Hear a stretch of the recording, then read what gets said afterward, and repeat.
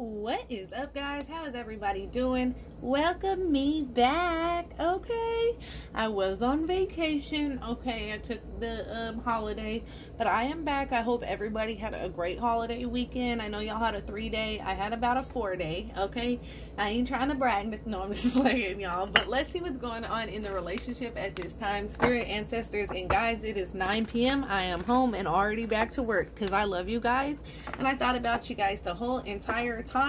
Okay, let's see. Spirit, ancestors, and guides, what is going on in the collective's relationship at this time? Spirit, ancestors, and guides, what is going on? Time is an illusion.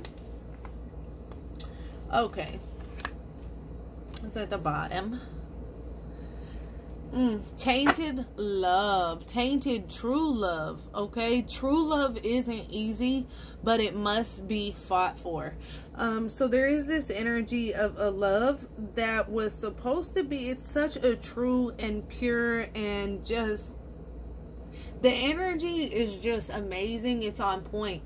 But somewhere along the line, somewhere across the road, somebody tainted this relationship with their actions, okay? Somebody ruined this true love, this magical energy that was between the two of you. And what it did is it caused a heavy energy of somebody that almost wants to give up, right? Give up the fight, give up fighting for this connection, right? Because it's like they fight for this connection, this magical, beautiful energy, but then it's like this other person almost intentionally taints this love. And it's sad, okay? But it's almost like Spirit really wants you to know that this is true love. This is not going to be an easy road, but you got to fight for this, okay? There's an energy of somebody that's realizing that they have to fight for this, okay? We have time is an illusion. Understand the journey with your twin flame abides by no timeline. So there's this energy where it's like somebody almost feels like this was supposed to come together by this time, or, you know, maybe it comes together and then it's not quite what, you know, you've heard on tarot, or that you've heard, you know, when somebody said, oh, you guys are coming back together and it's going to be magical again or whatever, and it ain't quite what you expected. It's almost this energy of somebody wanting to give up, right? But Spirit really wants you to stay strong, because it's like, you know, this is a twin flame reading, so you've been chosen for this journey because they feel like you are strong enough to make it to the finish line, okay? But there is an energy, and energy is always changing. It could be different in an hour, in 2 hours, in a week, right? Of somebody just kind of wanting to give up because it's like somebody that just feels like they have no fight left in them, right? Like, shit, they done got their ear bit off type shit. Muhammad Ali, okay? Don't fucking shit. Damn, I can't do it no more. Wow, and I heard float like a butterfly, sting like a bee. And what's interesting about that is this energy of, you know, this person has you floating, giving you butterflies, but there's an irony of this relationship also stings like a bee, right? We have inner reservoir of power. You got through the journey you never thought you would. So there is this energy where you will make it, right? Inner reservoir of power. Spirit wants you to tap into that powerful energy that you have, especially if you've been feeling depressed or down, or like not so much yourself lately. You have this deep inner reservoir of power so deep within you that Spirit really wants you to tap into, because it says you're going to get through this journey that you never thought you would. And here it says, understand the journey has no timeline. So trust and believe that you are going to make it to that finish line with this person. The problem here, though, with this naughty intentions card is that somebody might not have the best intentions or the best integrity right now, okay? Somebody might still be playing the fence or being out there doing their own thing, not really caring about the other person's feelings or what the other person has going on. Spirit says careful not to give in to their fire just yet. Take it slow. Because there is an energy where it's like somebody is hoping that this was coming together. It was on this timeline, you know. And that's why when people do personals and they want to know when something is coming together, specific times, I don't do that. Because Spirit has no timeline, right? We don't have a timeline. Spirit isn't going to tell you the exact date, and I'm not going to sit here and pretend, okay? If I feel an energy of a season, I'll tell you a season, but that's about it. But there is this energy of somebody whose intentions still aren't quite pure, and an energy of you wanting to give in, or, you know, because this fire and this magical energy is here, you want to give it 100%, but then once you realize that their intentions aren't pure, it makes you just feel like, damn, what the fuck is this worth even fighting for? I just want to give up on this. But Spirit's like, no, you really got to tap in to that inner reservoir of power. You really got to tap into that powerful side of you. There's also this energy of codependence, okay? And I don't know if it's you or them, but Spirit is saying independence is essential, and it says you must first learn to build a life without them. So there is this energy of Spirit wanting somebody to strengthen themselves and realize how powerful they can be alone before stepping into this twin flame relationship, because if not, then you'll end up relying or falling back or into like a low vibration when Spirit wants you to stay in this high vibration. It's very important for somebody to find this energy of strength within themselves and independence within themselves, and knowing I can, you know, I have my own place, my own car, I can pay all my own bills, I don't need anybody here, I want somebody here.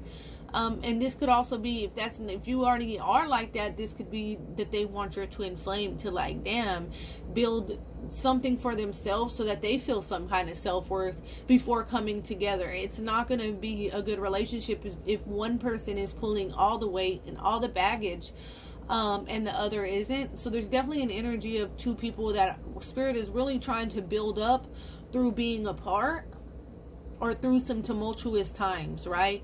To realize we have each other's backs no matter what. Why are we trying to be against each other when we need to be working together, right?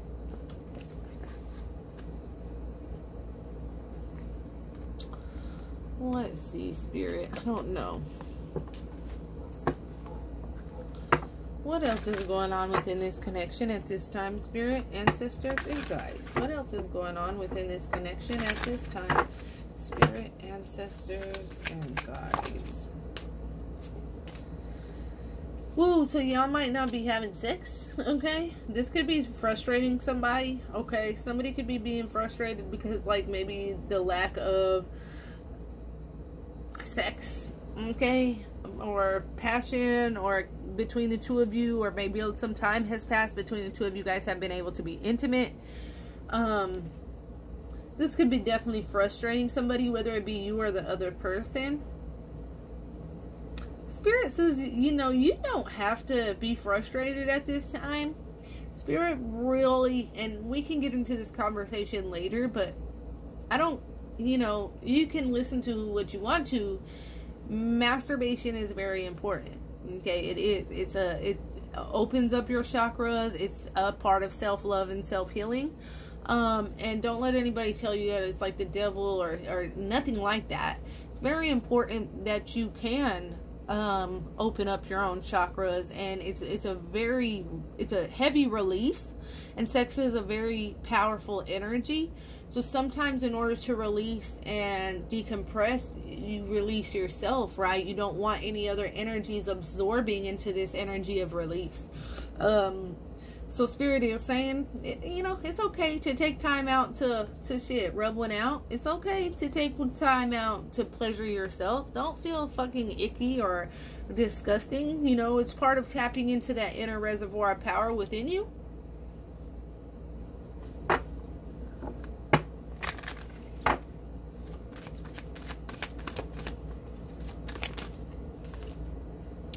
Yeah, see, because whoever this person is, they're definitely in it for the long haul with you. Your love interest may be in it for the long haul and willing to go through it all with you. Enjoy this journey. So there is definitely somebody here that is willing to go the long haul with you. They're willing to go through it all with you. And I feel like it's almost like you're the same, because there's this energy of somebody that has just fought so much for this and is just ready to give up. Almost feeling like this other person isn't, like, it's almost like you feel like they don't fight for this, when truly, deeply inside, this person does have this energy of seeing you and them on this path, on this long road together forever, right? I feel like there's definitely a strong intellectual bond between the two of you. So, you know, some of y'all haven't actually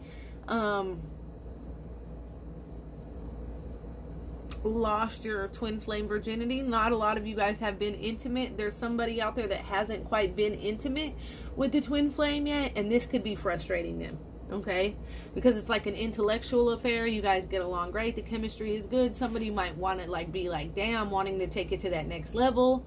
And even if you have already taken it to that next level with this person, there's still this deep, like, it's like sex don't mean shit to this relationship, to this connection, because this energy is deeper. It's on a more intellectual, mental level than physical. But also it's stress, it also pisses and frustrates somebody here, because somebody's like wanting to get banged out, okay? Or do some banging. But this isn't for everybody, but there is this energy of somebody being married with kids, okay? Careful not to get entangled with an unhappily married man. Don't allow yourself to be second place. So this could be where somebody could be having an intellectual affair with somebody who is married with children. Getting caught up in an entanglement. Somebody could be telling somebody, you know, that they're in it for the long haul, that they're leaving this behind, but somebody's intentions aren't quite pure, okay, right now. There could be an energy where you could be holding back sex from this person because of whatever they have going on. You don't want to be caught up in no relationship or second place to anybody else. There's still an energy that even though somebody might not be having sex with this person because they could be in another relationship or could be playing games, there's still that intellectual and mental bond. So even though like the sex isn't going on, there's still maybe some talking, some chatting back and forth. I feel like somebody's really being somebody's shoulder to lean on. But then it's bittersweet because it's hurting you still, you know. It's nice for them to come to you as the shoulder to lean on, but they're not yours type energy. But like I said, this energy and this chemistry between the two of you guys goes so much more deeper than being just sex, right? This is intellectual, this is mental, this is spiritual. This is way deeper than just sex, okay?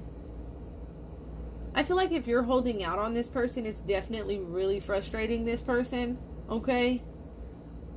But they know that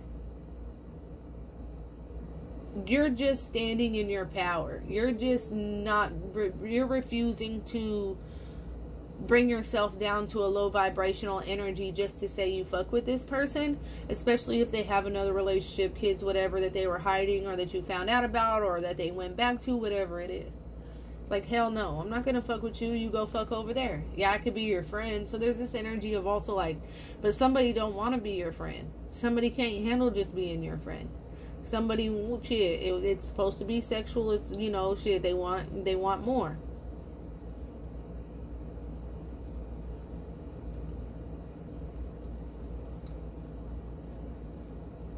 I feel like somebody has definitely been friend zoned here, okay? I feel like this person really, really wants to be with you, but they're just caught up and trapped in a situation here. And so they still like blow you up. I feel like this person still treats you like as if you're their old lady or old man. You're their person, you know. Almost acts crazy if you were to walk away. But yet they have a whole other something going on over here. Because like I said, this person definitely sees the two of you guys being together for the long haul, for the long road. But it's just like something's in the way here.